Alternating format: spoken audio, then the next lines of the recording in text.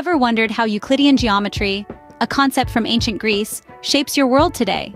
Euclidean geometry, named after the ancient Greek mathematician Euclid, forms the bedrock of many mathematical principles we use today.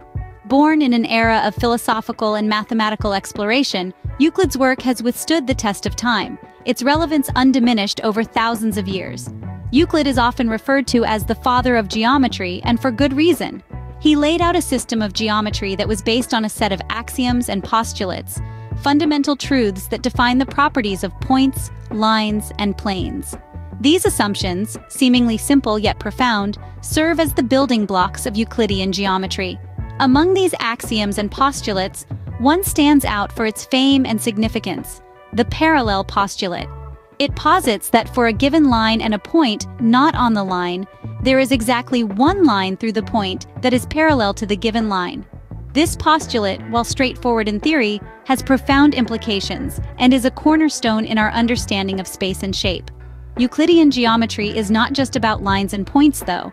It delves into the properties of geometric figures such as lines, angles, triangles, and circles. It also explores complex concepts like congruence, similarity, and the Pythagorean theorem, which explains the relationship between the sides of a right-angled triangle. The beauty of Euclidean geometry lies in its simplicity and its universality. The principles it espouses are not confined to the realm of abstract thought. They are tangible, visible in the world around us, and form the basis of many other areas of mathematics. Euclidean geometry, in its essence, is a language that helps us describe the world, a language that helps us understand the intricacies of the universe. It's a language that was born thousands of years ago, yet continues to evolve and shape our understanding of the mathematical world. So, Euclidean geometry, originating thousands of years ago, still forms the basis of many mathematical concepts today. Now let's delve deeper into the fascinating world of Euclidean geometry.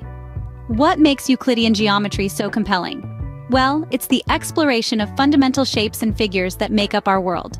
We start with the basics: points, lines, and planes. These are the simplest elements in the realm of Euclidean geometry. A line, for instance, stretches indefinitely in two directions, with no curves or bends. It's a straightforward concept, yet it paves the way for more complex discussions. Next, we have angles, triangles, and circles. Angles formed by two lines intersecting are a cornerstone in understanding shapes.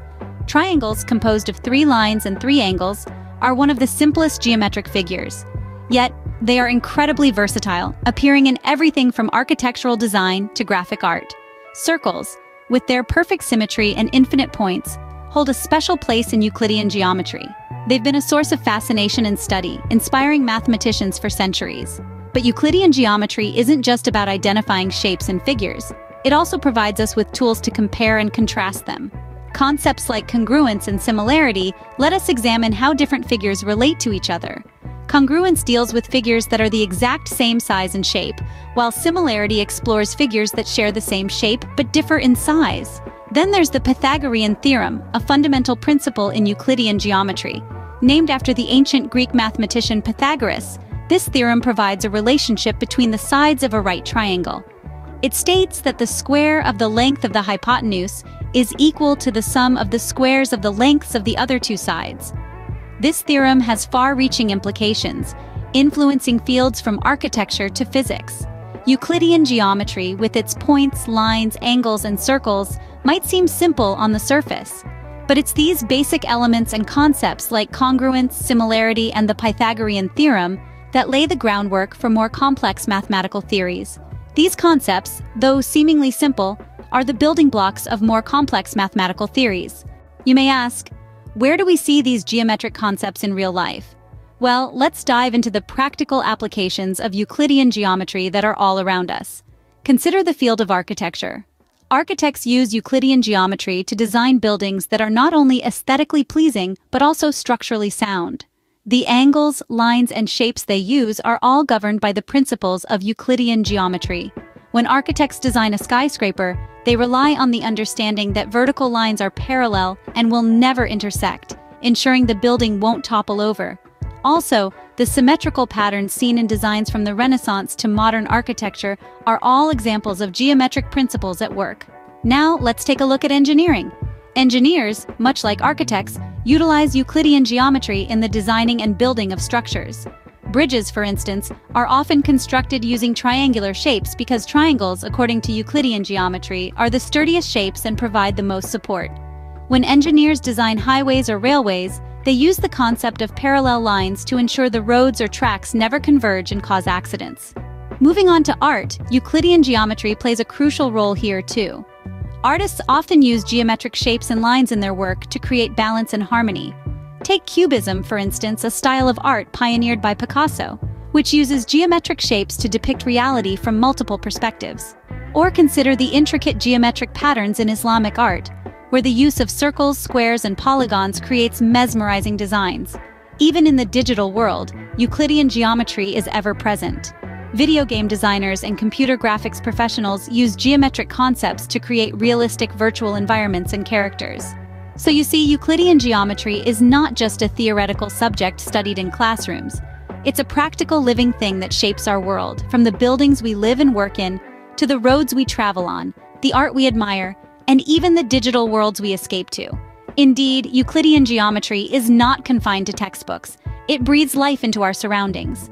Euclidean geometry, however, is not the end of the story. Just as any riveting tale has twists and turns, so too does the story of geometry. Beyond the familiar realm of Euclidean geometry lie the less trodden paths of non-Euclidean geometries, such as hyperbolic and spherical geometry. Now you might be wondering, what makes these geometries different? The answer lies in their foundations, their sets of postulates. While Euclidean geometry is based on a set of axioms, including the well-known parallel postulate, non-Euclidean geometries diverge from these principles.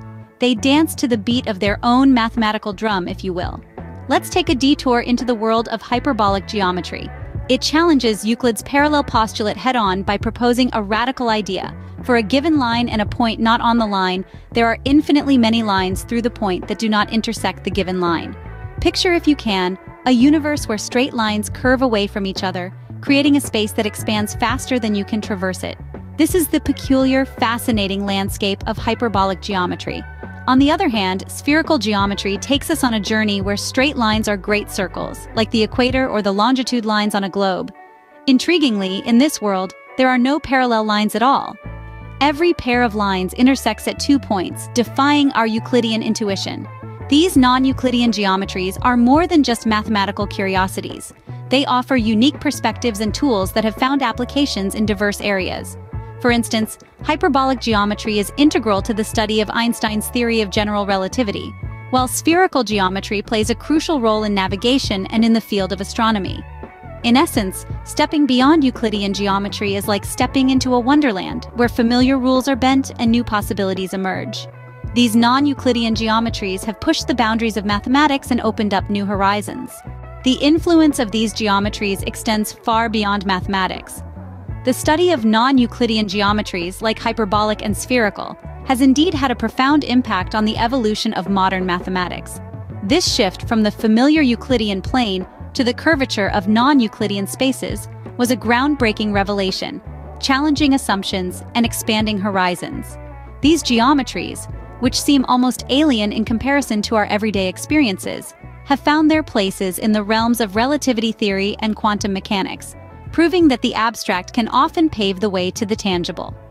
In the field of physics, for instance, Einstein's theory of relativity is underpinned by the principles of non-Euclidean geometry. Curved spacetime, black holes, the expansion of the universe, all these concepts we grapple with in modern physics are rooted in the intricacies of non-Euclidean geometry. Similarly, in computer science, the algorithms that drive our digital world often rely on geometric principles. From rendering realistic graphics in video games to navigating the shortest path in GPS systems, geometry is at the heart of these technologies. Furthermore, the field of topology, a branch of mathematics closely tied to geometry, is instrumental in data analysis and machine learning, helping us make sense of complex, high-dimensional data. Even the realm of art and design isn't immune to the charms of geometry. Non-Euclidean geometries have influenced modern artists, inspiring works that play with perspective and challenge our perception of space. And let's not forget architecture, where the principles of Euclidean geometry have been used since ancient times. and are now complemented and expanded by the possibilities offered by non-Euclidean concepts. Indeed, the ancient Greeks could hardly have imagined how their geometrical concepts would shape the modern world. They gave us the tools to understand the world in lines and angles, in shapes and spaces. And as we've journeyed from the flat planes of Euclid to the curved spaces of Einstein, we've discovered that geometry in all its forms is not just about shapes, it's about understanding the world around us and beyond.